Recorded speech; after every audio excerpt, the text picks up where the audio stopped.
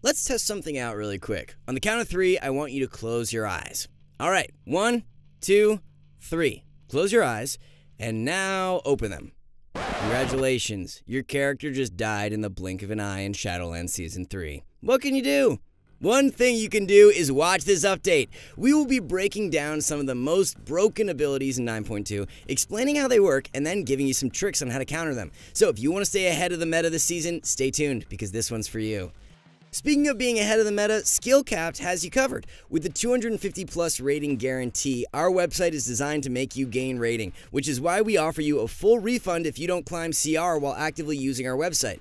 We have over 700 site-exclusive videos featuring class courses and arena commentaries designed by pro players. And if that wasn't enough, every website member can get on-demand help with PvP questions, UI, macros, and more in the premium section of our Discord. So, what are you waiting for? Get the rating you've always wanted at skillcap.com/wow. The first set of abilities on our list are probably the most dangerous, and you might not fully understand how they work. Obviously, Assassination Rogue Burst is pretty whack, but you need to know where it's coming from. The two main culprits are Vendetta and Sepsis, but if you are a regular viewer on this channel, you probably already know that. These abilities alone don't paint a complete picture of how their burst actually works, since it gets modified by several other abilities and conduits.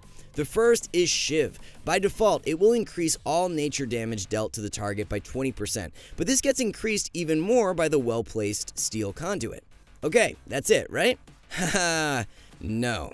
The damage of Sepsis will get multiplied even more with Septic Shock, and you can already tell that we have a bit of a mathematical mess. Okay, we're finally done. Ugh, never mind. Ugh. If all that wasn't enough, the set bonuses for Assassination Rogues might be the best in the game for any DPS class, causing targets to take even more damage from poisons and bleeds with Shiv and Vendetta. Okay, that must be it, right? No, you go away, we're not doing this again! Alright, apparently rogues have 2 legendaries that make these interactions more frequent and more deadly. And when Sepsis is removed, the Assassination Rogue will get Adrenaline Rush and Shadow Blades. So, all hope is lost, right? Well, not so fast, because there are some really strong counters to most of this damage. If you're lucky enough to have a poison and bleed dispel like Stoneform, Craven Stratagem, or Phial of Serenity, then you're in luck since the majority of damage during the Vendetta and Sepsis combo is from poison and bleed dots. Aside from that though, there is a decent chance that someone on your team can remove poisons. On the healing side, Resto Druids, Mistweaver Monks, and Holy Paladins all have poison dispels. And for DPS, Ret Paladins, Windwalker Monks, Druids, and even Survival Hunters can remove poisons from their teammates. Even though the dispel will cause the Toxic Onslaught legendary to proc, it is still worth it since the dot damage is the most threatening part of the sequence. But we know what some of you are saying, wait, what if we don't have any of that? Well, that means the best you can possibly do is trade a major cooldown the moment you see Vendetta, Sepsis, and Shiv all applied at the same time. Avoid trading unless you see 2 or 3 of these debuffs on yourself, as individually they're not too threatening. Next up, we have a spell combination that is absolutely brutal unless you know how to counter it. With the rise of Necrolord Frost Mages this season, you need to be aware of their 2 biggest offensive cooldowns, Deathborne and Icy Veins. Together, these will increase damage dramatically, but we have to dig below the surface to figure out why. For one, if the mage is playing Rune of Power, which they typically are, it will be automatically cast whenever Icy Veins is used. Once active, the duration of Veins can be extended with the Thermal Void talent, allowing Frost Mages to pump out some insane DPS during their cooldown window.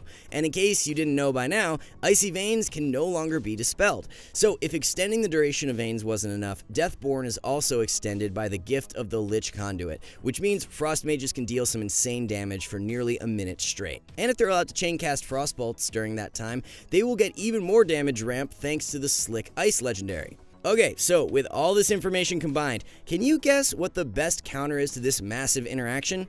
If you said interrupt the mage, you're right. The biggest reason for this is the Slick Ice legendary. If you allow the mage to chain cast Frostbolts, their damage will ramp way too high. One thing you need to be aware of though is that some mages will be playing with Echoing Resolve, which means you will need to check for interrupt immunity with your big debuffs before committing your interrupts. But with a combination of kicks and CC, the damage can be managed since the majority of it comes from Frostbolt casts. Just like before, sometimes the best counter isn't always an option with how chaotic Arena can be. You might not be able to chain kicks and CCs reliably, so what should you do? Well, if that's the case, then LOS is probably your best option, especially considering the Frost Mage will likely be playing with a Destro Warlock, so you can pretty much kill 2 rocks with 1 bird by hugging a pillar. Moving on, we have some old tech that has become way more threatening in Season 3. By now, you might have noticed more Death Knights in Arena and might have been crushed by their Necrolord Covenant ability, Abomination Limb. This spell is pretty busted for 2 reasons. For one, it just deals a lot of damage by itself. This is primarily due to 2 modifiers, with the damage increase from Abomination's Frenzy combined with the brutal Grasp conduit. Together, these dramatically increase the damage done directly by Abomination Limb itself. But on top of this, the spell will continuously grip targets within 20 yards to the DK, meaning they can chain AoE damage with their partner, often a warrior or windwalker monk, for some unhealable and unavoidable spread pressure. The best counterplay to this interaction is to try and outrange the AoE grips in between their 4-second internal cooldown. Once you get gripped in, you have 4 seconds to get out of the 20-yard range before you can get pulled back again. This means abilities like Heroic Leap, Teleport, or Gateway can be really good counters for avoiding DK damage when Abomination Limb is active. Just keep in mind that you should also look out for normal Death Grip, which has a pull range longer than the Covenant ability. Good DKs will save Death Grip, anticipating targets will kite their Abomination Limb, so even if you manage to get 20 yards away, that might not be safe. And speaking of needing to kite your opponents, we have a Fury Warrior specific ability you need to be aware of. Look, Fury Warriors have had a healing reduction effect for nearly a year at this point with the introduction of Slaughterhouse in 9.1. But skill capped, it's 9.2. Why are you talking about this now? If we're being completely honest, it's because trying to encounter a Fury Warrior last patch was like searching for a shiny Pokemon. But in 9.2, Fury Warriors are significantly more popular, even seeing play in the AWC. Slaughterhouse is a fairly unique healing reduction effect, getting applied in stacks through a damaging ability called Rampage. Each stack is 5% healing reduction per hit of Rampage, and since Rampage hits 4 times, that means 20% reduced healing on the first press of Rampage, and 40% if applied twice in the same debuff window. Having 40% healing reduction for an extended period of time is absolutely devastating, and the majority of healers aren't really designed to out-heal such a massive Mortal Strike effect. Just like before, counterplay varies according to what you have available to your team. Disarm effects can be especially good at preventing Fury Warriors from reapplying stacks, since most disarms are 6 seconds long, which perfectly matches the Slaughterhouse debuff. If disarms aren't an option, then any CC will do, making sure that it gets used on the Fury Warrior right before stacks are falling to prevent reapplication. And just like before, kiting away is honestly a pretty decent counterplay whenever possible, since the warrior needs to build enough rage to use Rampage to keep stacks refreshed. The next ability on our list also has a stacking component, and if you don't know how it works, it could mean lights out. Boon of the Ascended is the Kyrian-specific priest ability that you are likely to encounter this season in 2v2. It involves an initial cast of the spell itself, and when completed, it will activate Boon of the Ascended for 10 seconds, allowing the priest to chain an instant cast AoE ability called Ascended Nova and a targeted ability called Ascended Blast for its duration. Both of these abilities will generate Boon of the Ascended stacks. Once 10 seconds are over, the priest will explode with an ability called Ascended Eruption, which deals AoE damage that scales depending on how many stacks of Boon of the Ascended were generated. And just like some of the other abilities on this list, this damage is amplified even more with a Conduit and Soulbind ability that also deals AoE damage.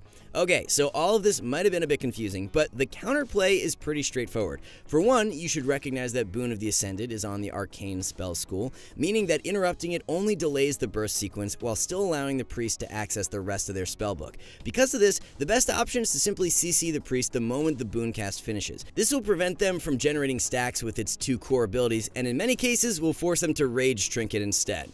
If that's the case, the next best option is to try and LOS for the rest of the 10-second duration, again with the goal of preventing the priest from generating stacks.